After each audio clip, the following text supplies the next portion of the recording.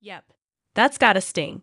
When General Hospital blew up the floating rib 4 years ago, Rylan was told that if and when Lulu emerged from the coma in which the explosion left her, she would get the call to reprise the role that she inherited from Julie Marie Berman in 2013.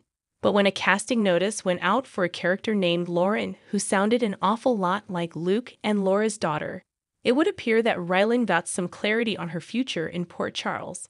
Or, it turns out, her lack of one. Yes, it is true, she tweeted. General Hospital has decided to recast Lulu. Although I am very disappointed, I am glad to finally have closure. When Rylan was let go by the soap, she made it plain that the decision to leave was not hers.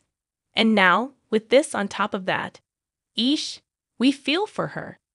Whoever plays Dante's former wife is going to step into some juicy story. What with the heroine having fallen into a coma just when the couple was on the verge of reuniting. Her boyfriend, Hot Dustin, you'll recall, had been conveniently killed. By now, Dante has moved on, and onto a serious romance with Sam.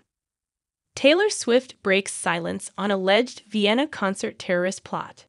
Despite the letdown, Rylan was able to look on the bright side. Thank goodness General Hospital brought all of you fabulous people into my life, she told her followers. Love you guys.